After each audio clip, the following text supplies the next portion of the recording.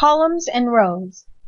In this tip, we will learn how to manipulate rows and columns to allow data to fit properly. Numbers and dates that do not fit will display the number sign. Text values will extend under the next cell. Step 1.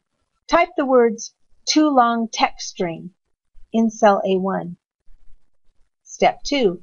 Type the numbers 25000000, that's 6 zeros, in cell B1. Step 3. Type the current date in cell C1. Step 4. Enlarge cell A1 by selecting and moving the line between columns A and B. Step 5.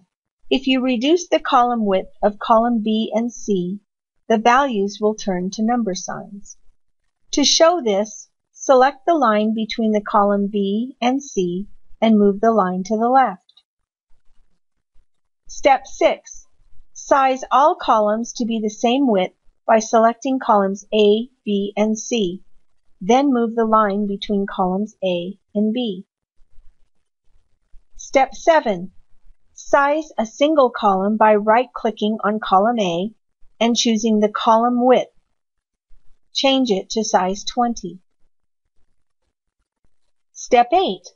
You can also size the columns to fit exactly by selecting columns A, B, and C.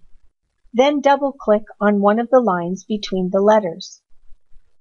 Note, the rows work very similar to the column procedures above.